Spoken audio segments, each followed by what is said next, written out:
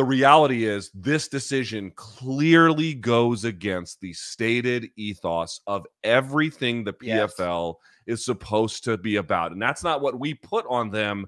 That's what they put on us. They have spent years telling us that not only was their format more equitable and fairer, but that it was because they were a, quote, fighter-first organization. Ladies and gentlemen, substituting Burgos in and taking out the rightful winner of a bout because you just don't like the fucking results is the opposite of fighter-friendly. It is the opposite of fighter-first. It is promoter-first.